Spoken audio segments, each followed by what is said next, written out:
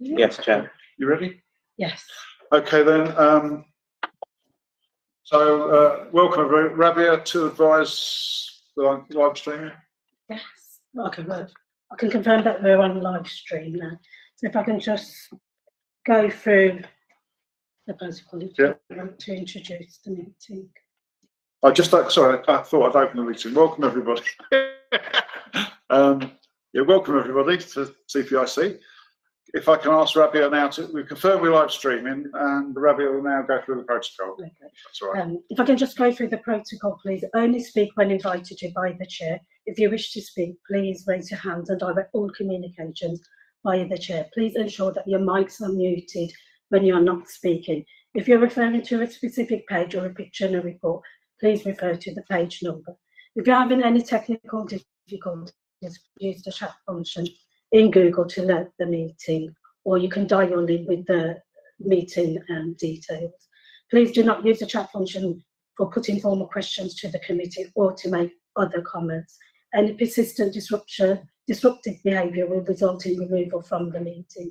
If I can just ask the committee to note the confirmed appointment to the position of Chair, Councillor Robert Chapman, for the municipal year 2020 to 2023, as agreed by full council at its annual meeting on the 25th of May. Noted.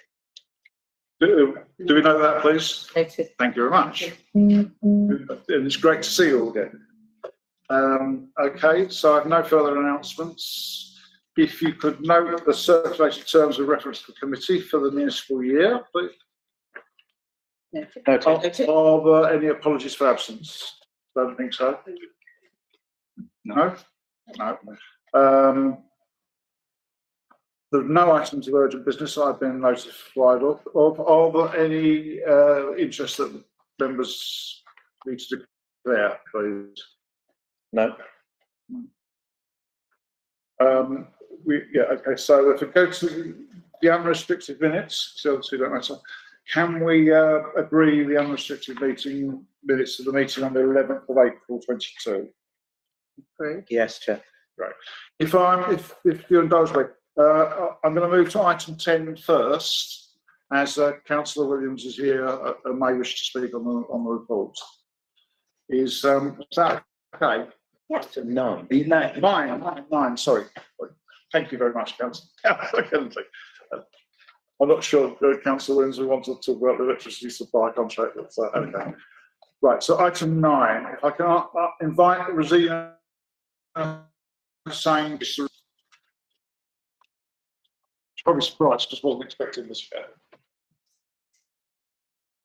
Is anyone there at all? Hello. Hello?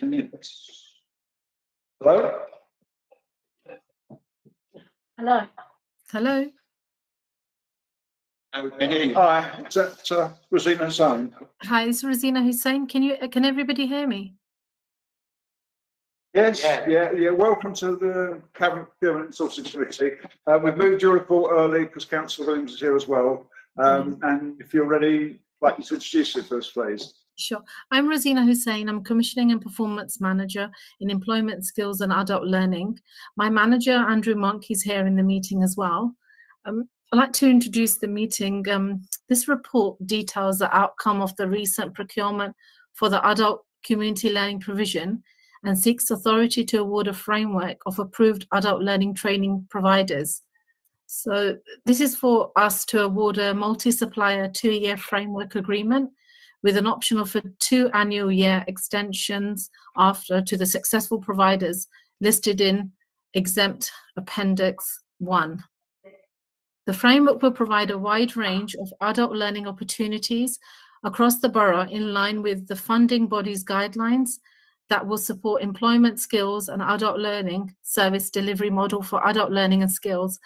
It will also support wider council objectives for the reduction of unemployment, reduced poverty, and the provision of community engagement activities.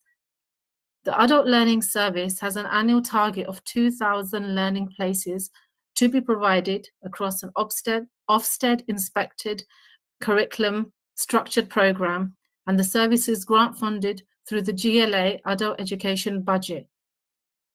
In this report here, there's 36 providers that are that applied under the framework. 22 were successful and 14 were unsuccessful. So we've come here to the Cabinet Procurement and Insourcing Committee to approve the award of the contracts to the 22 suppliers listed in Exempt Appendix 1 for the supply of adult and community learning provision under a 2-year +1+1 framework agreement from 2022 to 2026. The estimated value of this framework is 500,000 in year 1 and the following years. This all depends on the allocation based on the service, the performance, location, available budget. And the delegated award of these call-off contracts will be done by the Strategic Director of Inclusive Economy, Regeneration and New Homes, Stephen Haynes. Thank you very much. Thank you. Councillor Williams, did you want to add anything? Thank you, Chair. The only thing that I really wanted to say was just to underscore the importance and the significance of this piece of work. You'll remember that in September 2020, we integrated adult learning with the employment and skills team.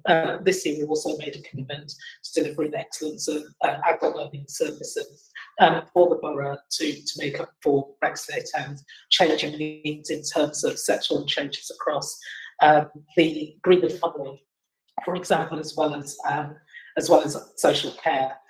So this is really significant next stage work for the employment and skills and adult learning team. So I'm really glad that it's come here today.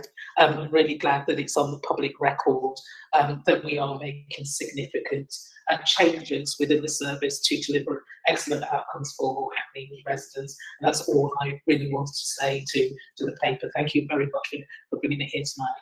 And also my gratitude to the officers who have ensured what they're able to now do is free up officer time to work on that and deliver that, rather than consuming officer time with what has been a yearly an ongoing change to the adult learning curriculum.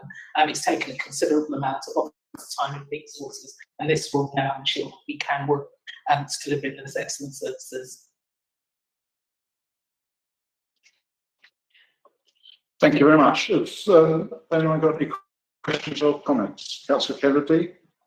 Just like to thank officers for their work, Chair, and looking at the list of providers, I have every confidence that we've got good local providers who we know to provide good services, and delighted to see actually so many local names there, some of them towards the top of the list. Thank you. Thank you, Councillor Kennedy. Thank you. Can I ask just a couple of questions? Just on sustainability issues, we can see from your description, paragraph 7 there, you're planning great things, but it talks about KPIs being developed. I just wonder if you could say a little bit more about how you're going to do that and achieve those outcomes. While I'm asking that, I'll just point to the table on page 75, where you've got a list of KPIs. I had a little bit of trouble understanding some of those. There's particular things where it says major works completed in time 110% and then 105%. So, yeah, in my discussions with the officers earlier, I couldn't really work out what some of those were, so it might be helpful if you could just give the committee a sort of. Okay, that's for item 10. I'm telling the wrong one. Should never.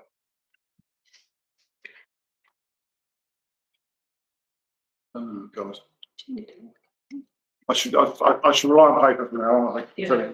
So, my apologies. Yeah, I don't. Yes, I'll leave it there. Actually, I think that there was. There's a full explanation in the report on this issue. I know I don't want to ask on this one. Insourcing. I see a follow you on. I see the opportunities that gives us, but I just one comment on perhaps on the possibilities for insourcing in the future.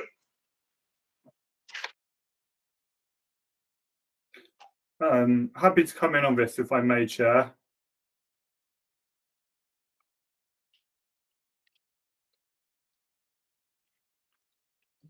That's Andrew. Hello? Yeah, happy to come in on this if I may. Yeah, thanks, Just ask Rosie. permission to come in. Oh, yeah, of course, yeah, do. Yeah, thanks, Councillor Chapman. So yeah, Andrew Monk, Head of Service for Employment Skills Adult Learning. So we do a mixed economy model. So we do deliver using both commission providers and an in-house direct teach service. We're really keen to maintain that model for reasons Councillor Kennedy has flagged in terms of supporting a significant number of local community-based providers. We also find it brings the best out of delivery. Many of those providers know the market, know those communities really well, and perform very highly.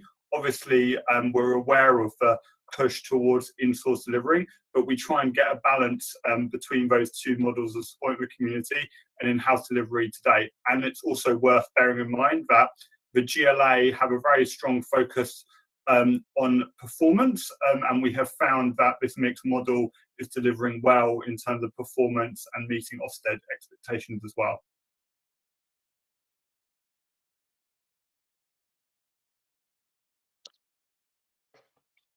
Okay, thank you. Any other questions or comments? Councillor Woodley? Thanks, Andrew. In that case, if we're focusing on partnership, can you advise on how the framework will, I guess, work with those venues where we have pre-pandemic accommodated adult learning? I'm thinking of our children's centres, whether we'll see them returning, or whether this is a case-by-case question that you'll be unpacking, or whether that's already kind of in hand. Yeah, thanks for that question, Councillor Willie. So in line with the inclusive economy strategy, which the council adopted, we very much try to take an asset-based approach. So thinking about where we've got council assets, such as children's centres, such as libraries, such as community halls, to best reach our communities. And we are, to best reach our learners. And we are next year looking to deliver out of all those venues. So we've just run a very successful Festival of Learning in partnership with libraries. We will continue to deliver particularly ESOL community and family learning from children's centres. And Councillor Williams just mentioned the successful integration with employment skills. We will be using our 3 employment hubs to deliver adult learning courses as well. And we're always looking to kind of further develop that model, but with a focus on council-owned assets. Thank you. Okay, Councillor Woodley? Yeah, thank you. Okay, if so no other questions or comments, if we can move the recommendations in section 3 of the reports, and are we happy to agree as set out there? Agreed. Thank you very much, and thank you very much to the office presenting, and welcome, and thank you to Councillor Williams for attending the meeting. Thank you. Right, now we'll stop my fixation on item 10 and go and go back to item 7. Okay, so if I could ask Tony Connolly, is it, to introduce the report. Good afternoon, my name is Tony Connolly. I'm the short break manager for Hackney. Hello? Hello? Sorry, it's a bad connection. Good afternoon, my name is Tony Connolly. Okay. I'm the short break manager for Hackney, and today I'm asking for approval for the support for the children with the disabled children's services outreach and domiciliary care contract. This is to provide support to the most vulnerable children within Hackney who all have a disability of some form, and following an assessment by a member of the social work team, an organisation will be allocated to support that child or young person. We had responses from 36 providers. We have allocated 33 to the framework through 4 lots. Lot 1A is for group activities, Lot 1B is for outreach support, Lot C was for domiciliary care, and Lot D is for overnight support. The contract will run for 4 years and will bring it into line with the current short break contract. So when this kind of contract expires, we will then run it in conjunction with the short break contract, bringing both contracts under one banner rather than having two separate contracts.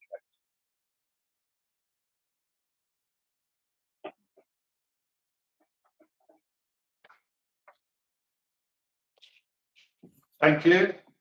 Has he stopped? Yeah. Thank you very much. Are there any comments or questions from members? Councillor Woodley, I was expecting that. Yeah, just a comment really, just the importance of having this kind of, oh, sorry, is it on? Yeah. Just the importance of having this kind of range of offers for our short break service and the work that's been done to sort of make sure that this is the appropriate offer that we want to make to our sort of children and young people. So I hope you will support this proposal. Any other questions or comments? Only to just to echo that, Chair, knowing how vital this service is to many of the families that myself and Councillor Woodley, and indeed I'm sure Councillor Kennedy to some extent talked to, and just that opportunity to have that respite and moment just to reflect or take rest and re-engage with those family opportunities is integral to family life when you're dealing with children and young people that need support. So just want to welcome this piece of work and thank officers and members alike. Thank you, Councillor Woodley. Thank you, Chair. Thank you. That's okay. Yeah, Chair. Councillor Kennedy. Yes, thank you, Chair. I absolutely did want to come in because I was pleased to see that the report talked about the very obvious overlap between adult services as well, because all our disabled children become adults. I was slightly disappointed that the report at 5.1.4 said that actually the attempt to jointly commission with adults hadn't worked, because obviously very many of the children who are receiving these services will go straight into receiving the adult services. And one of the things we know that causes stress in lives is the transition point. And I would have hoped that it would have been possible for at least part of the contract to have jointly tendered with the adult services. So I wanted some assurance that we would keep investigating that, please. And I'd also, at 5.2.1, the end of the section option 4 on direct payments, while I understand the reasoning for it not currently being a viable option to try and move everyone to direct payments, because that simply doesn't work for some people, I do want us to continue to try and ensure that we increase the number of people using direct payments to access these services, because we do as an organisation believe, and we know it's best for people when these services are as personalised as possible, and direct payments allows you to do that. Thank you, Chair. Thank you. Does the officers any of the officers want to come back on that comment from Councillor Kennedy? Just reassure us. Yes, if I may. Under the first question with relation to adult services, we do work very, very closely with adult services. I know in terms of the disabled children's team and the adult team, the social work managers or service managers do speak a lot about transferring cases and transferring support across. The only reason we set this up as a standalone service is because it was becoming very, very confused with children's services and adult services and where services were being delivered. The adult home care contract is very, very complex, where we're looking at regions within Hackney, within delivery for ethnic backgrounds, excuse my bad grammar. Whereas with children's services, the cohort is so much smaller. We support about 350 children. It's a very small, specialised cohort, and what we wanted was services that could be delivered specifically to those children to make sure they were being supported with the correct level of support. The transition to adult will work through a social worker and disabled children team will work on a transition plan to ensure that they move across to adults. I hope that answers your question. Thank you. And with relation to, or with regard to direct payments, we do have a number of families that use direct payments, but there there is an awful lot of fear around direct payment. I speak to parents, they look at the paperwork that's involved and realise that they are responsible for many thousands of pounds, and it terrifies them. I try to explain it's not as scary as it looks. It is just numbers. It is a process we have to follow, that they need to follow it step by step. And once they actually start using direct payments, it is actually a relatively simple process. But because they're dealing with money that is allocated by the council, it does tend to scare them, because they're worried that if they make a mistake, we'll come after them like Big Brother. And I try to make it clear that this is a service that's there to support their son, their daughter, to ensure that they have quality and the best support in life. We do move towards direct payment, but again, there are cost elements involved in setting it up, ensuring that parents are happy and comfortable. And it's something we can look at maybe over a 4 or 5 year plan to move more and more towards direct payment. But there is resistance from certain parents, and there is an awful lot of fear, and we need to overcome the fear.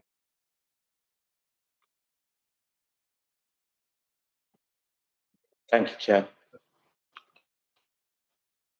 Thank you. If I could ask a couple of points, actually, just on the sort of contract management and the KPI side, I can see there's an explanation about how you're going to approach this, but I mean, it's not completely clear the detail of that, I think, from the section you put down there, and I'm assuming from the way the KPI table was presented that these are in development rather than fully developed. So that's right. If you could just say a little bit more about how a contract to be managed, and how you're about to work out whether a particular supplier, since especially you've got quite a lot of them, I know that's split over the four areas, how you'll measure success or lack of success in any particular relationship. Well, the contract management will be covered by myself. Right, sorry. I'm sorry, I didn't hear that. Can you say again, please? Well, the whole question, or just the last comment? No, the comment. I'm sorry, I do apologise. It's just a very bad line, isn't it? Yeah. It's a very bad line, isn't it?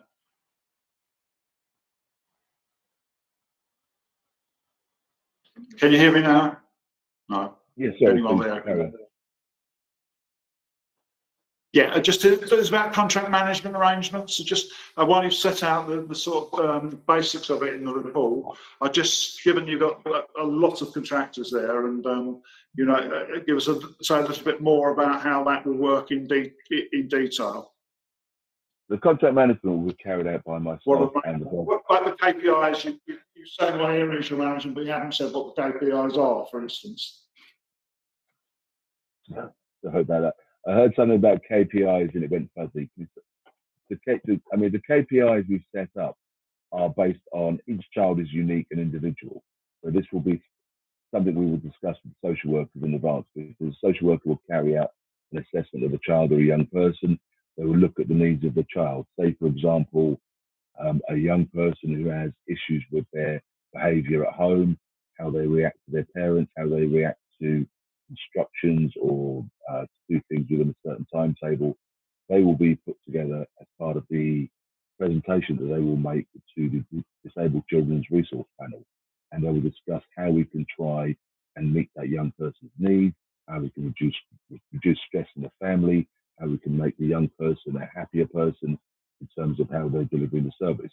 This will be communicated to the provider, and when the provider is putting together their plan, myself and the brokerage officer will speak to them about what we expect, and we'll start with the basics of the services to be delivered for so many hours per day per week, and what we would like the workers to do. If there's a specific thing we'd like to work on, moving towards independence or travel training, or ensuring they're safe outside.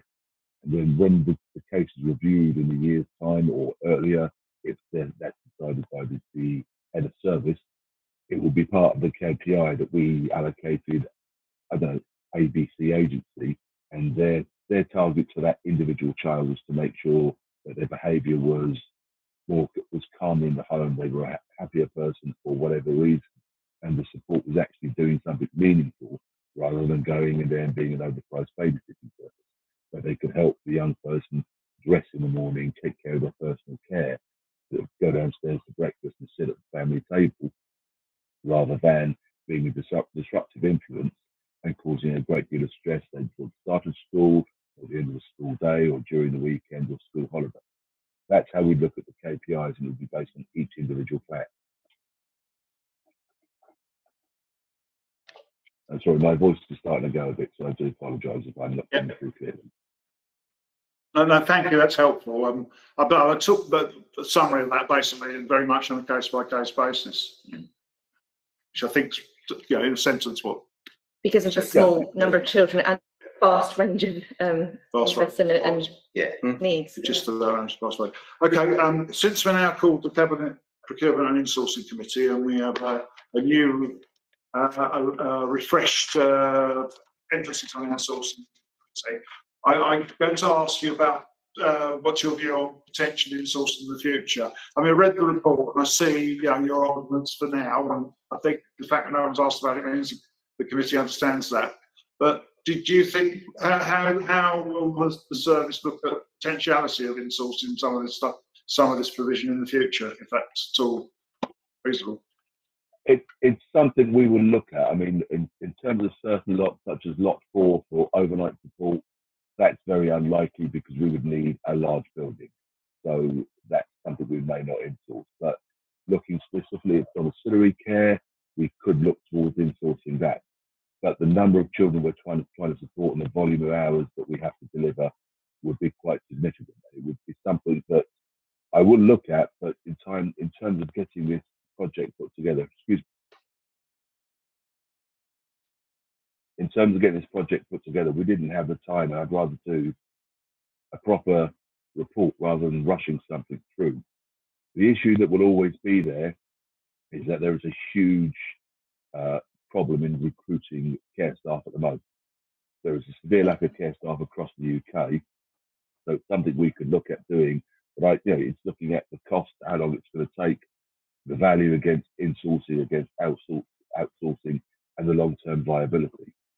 I'd say it's something we can put together as a plan and look forward in the long term. I mean, the model I had in mind was the Hackney Transport Service, where we have a number of Hackney vehicles that take children from point A to point B, and where the vehicles don't work, we will look at using a private company. So we could run a similar type of service where the domiciliary care service could be taken care of by a Hackney insourcing operation, and the social activity service could be commissioned by providers or possibly move towards direct payment.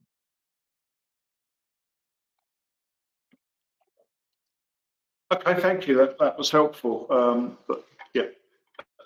So it'd be interesting in years to come to see how we manage to develop some of those ideas. But that's helpful. Okay.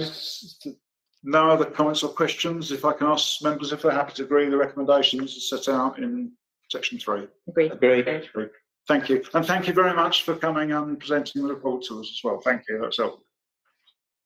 So if we now move to item 8, Britannia sales report, and I think it's Hayley Miller and Justin Felton going to introduce the report. So Hayley or Justin, please.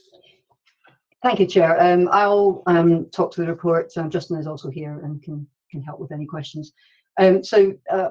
Members will be aware, I'm sure, of the Britannia project, but last update to Cabinet in March recommended that we commence the procurement stage for our phase 2 part of the project. So we have the new school open, we have the new leisure centre open, and the focus now turns to phase 2, which is the residential element, the delivery of the 81 affordable homes as part of that first phase, and the private for sale homes, some 314 private for sale homes that need to be delivered in order to make the business case work. So they are the cross subsidy that enables that upfront capital expenditure that has happened already on phase 1, and also to help subsidise with the affordable housing. This report that we brought is a contract recommendation for our sales agent. We've had a sales agent in terms of a development advisor as part of the project team since 2017 when the project team came together. It's now appropriate that we re-procured that for the delivery phase. The actual requirement is in 3 phases. So the first phase being a strategy phase where we will review the sales and marketing strategy and get that approved. We'll then move into a pre-sales phase where we will look to implement that strategy prior to launching our sales.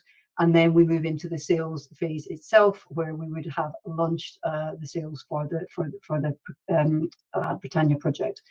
It is, to be absolutely clear, this sales agent is for the private sales only, not for the shared ownership sales. They will be managed and marketed by Hackney Sales as per normal. This is purely for the 314 private for sale units. In looking at the procurement route for that, we did at the beginning of the project look at an insourced route and whether or not Hackney Sales had the skills and expertise to do this. And at that point, it was concluded that it was out with their skill set and certainly risk profile, particularly in relation to the need for an international marketing strategy as part of the sales approach, as well as a domestic strategy. And so the route for our sales agent has been to go out via framework. This is relatively sort of typical services from a sales agent perspective. And the framework that we've used is the Notting Hill Genesis Estate Agents framework, of which there are 10 suppliers that have the requisite experience of private sales. We had a response to our procurement for that from 6 of those 10 suppliers. Obviously we're recommending the top supplier in supplier E in this report. In terms of how the actual engagement is structured, I've talked about that from a phases point of view. Clearly, most of the fee from this comes from commission, as you would if you were selling any property. And so, in fact, there are no upfront costs until we sell any of the property. So it was important when we went through this procurement that the bidders confirmed that they would not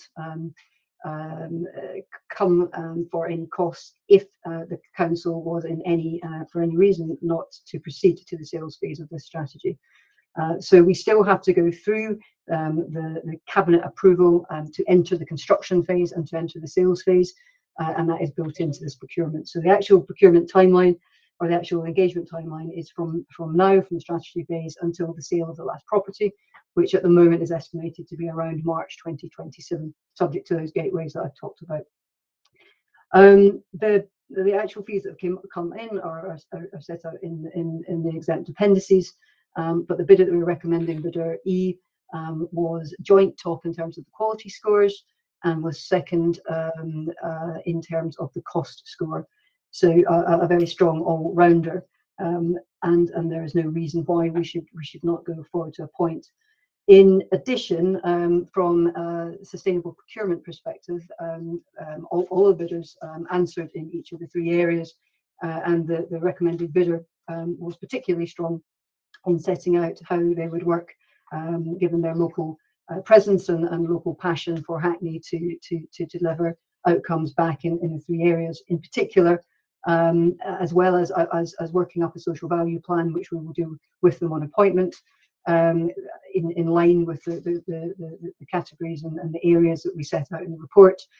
They also explicitly committed to give a percentage of their fee to charity, as and when obviously that commission comes throughout the engagement. So that was a very tangible and real commitment that we will work with them to best utilise for the local community. And I think that's all I want to say at the moment. I'm happy to take questions. Thank you.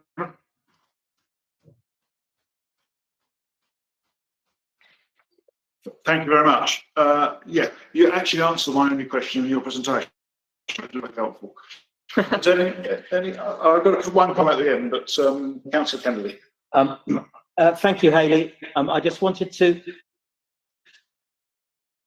raise raise two things. The first one, I don't fully understand the difference between option 2 and option 3 on page 37, where you chose to procure via a framework rather than by an open process. I mean, is it possible that many of the firms that tendered might have been on both, is my sort of question. And I don't fully understand the difference. And then my second one is just a point about the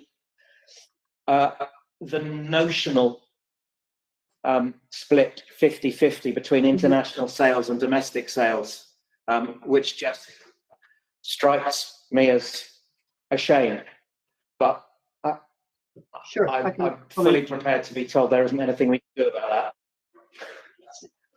If that's your, so on the first point, just to be clear, so that the business case that was taken to the procurement board considered the use of frameworks, and there were a number of frameworks we considered, and also considered going out to find a tender service normal procurement as would have been with a no-due procurement.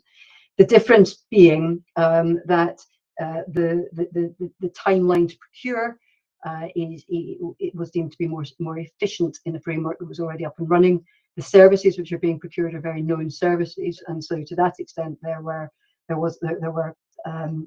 frameworks out there that offered us an expedient route to reach the appropriate expertise. And I think the reason being that we, having had 6 tenders back, and of which 3 were incredibly high scoring, as you can see, I think that the framework route has been successful for us on this occasion. In particular, the expertise in relation to international sales is something which really does fall to certain players in the market that can deal with 314 private units, of which the international element is a large element of. So I think that the framework gave us that opportunity. It gave us something that we could do quickly. We've got the good interest out of it, and so we didn't need to go through a longer open procurement for that basis. In terms of the second one, the 50% international to domestic was a pure notional split. It was so that we could evaluate cost bids on the same basis. We had to make an assumption. The sales strategy we have at the moment doesn't have an assumption for that, and that is part of what we will do in the next phase.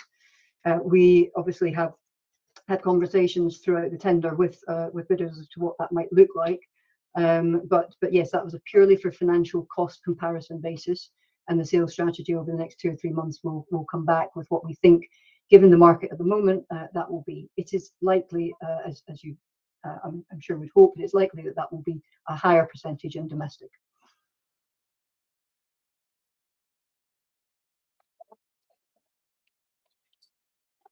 Okay. Yes, thank you. Thank you.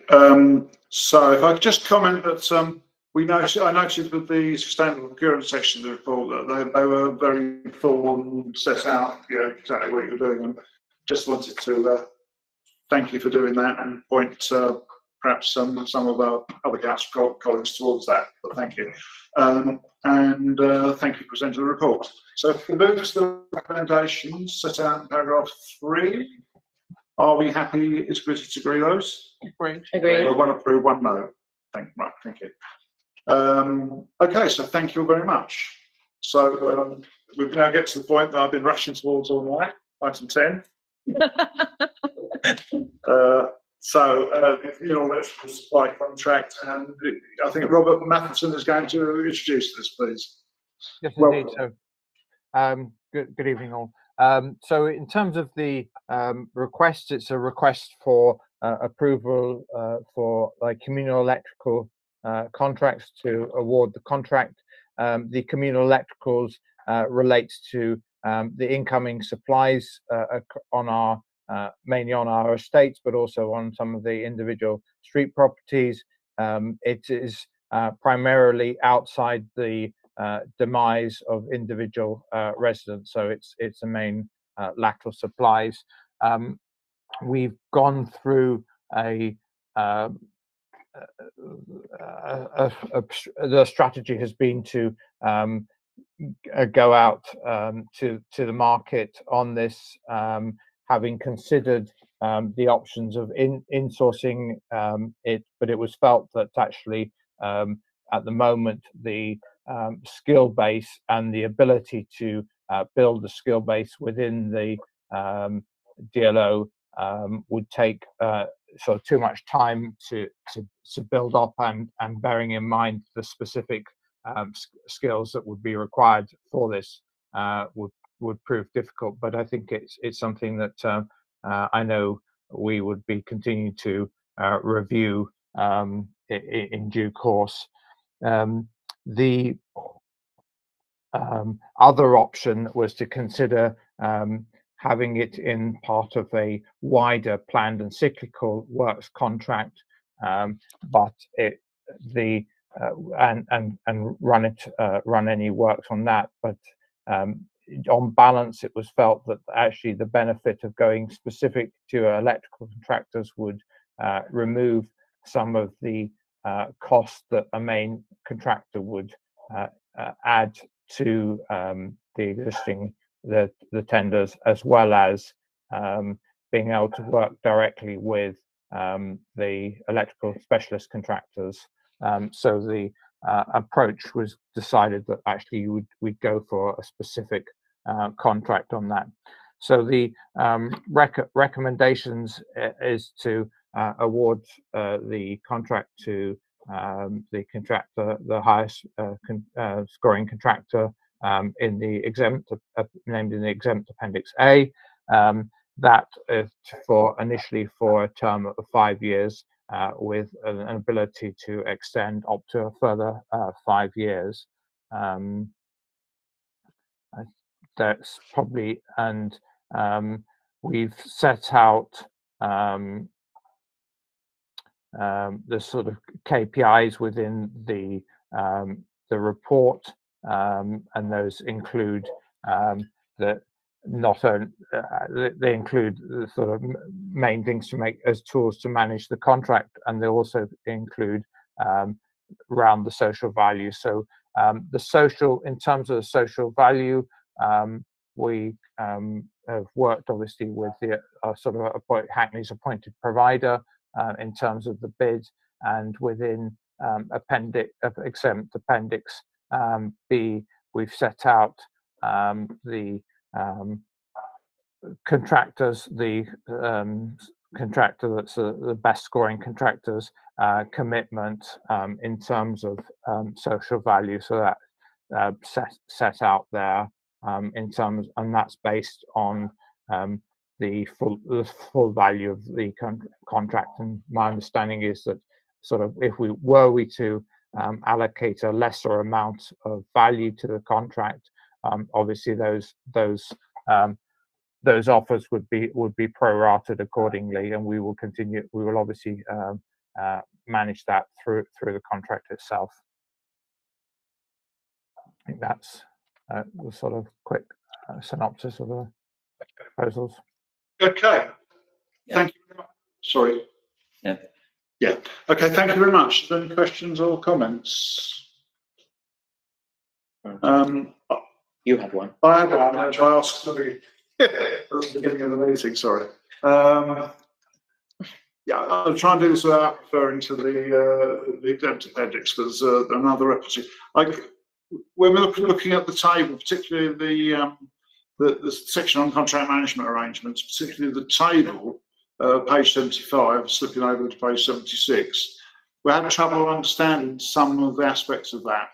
For instance, major works completed in time was 110% and then 105%. Couldn't really work out what that meant, you know, how it could be more than 100%. And yes, so yeah, so just think it wasn't crystal clear in every case what you meant by those KPIs. I don't know if my colleagues are more obvious to you.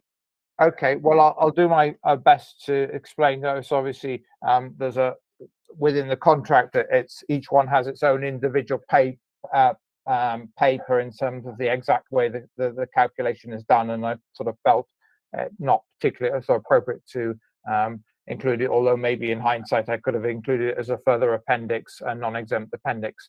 But to explain why in occasions we have more than 100%, is because on the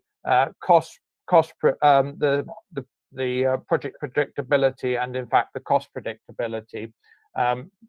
The target is obviously to, supposing, I'll give an example, supposing we are looking to complete a contract within 20 weeks. If it runs to 20 weeks, that's achieved the sort of 100%, it's arrived on time.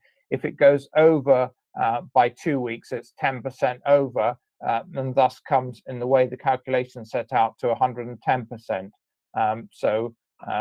The target is to keep it within either the 105 or the 110 in the first year, and then obviously reduce it. So effectively, if we look at KPI 3, which is the time and the major works completed within time, the 110 effectively calculates as it's within 10% of the agreed time scale for that project, and then moving down to 105 would mean that it was 5%. So obviously, in the case of a 20-week contract in the first one, to hit the target, it would have to be less than 22 weeks, or a further 2 weeks beyond the original contract, and then in subsequent years 3 and beyond, it would have to be within one week, thus being 5%, sort of 5% on our nominal example of 20 weeks. So hopefully that makes it a little clearer.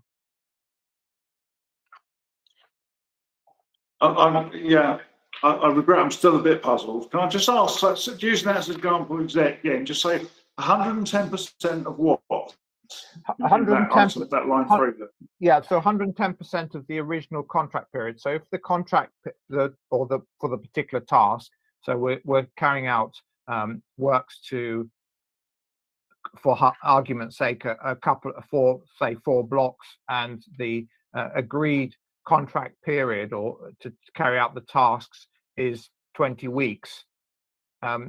If it's completed within 20 weeks, it's completed on sort of 100%. It completes on time. If it completes 110, gotcha, it means it's run over by 10%, thus sort of 2 weeks in that hypothetical question. So example, sorry, Chair. And so a lower percentage means that it's a shorter period of time, and it's probably just the way that the maths is done. And maybe I agree. Gotcha.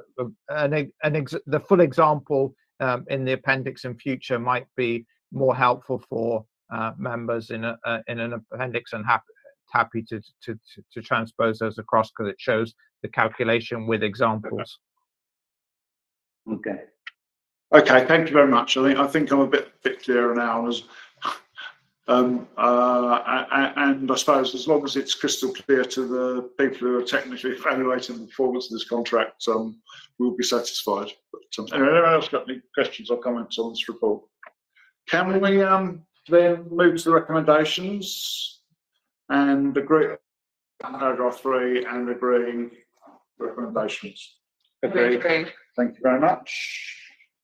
So I think there's no need to have gone to any of the exempt items. We have no other business, so thank you all very, very much for attending, both members and officers. Thank you. Thanks. Yeah.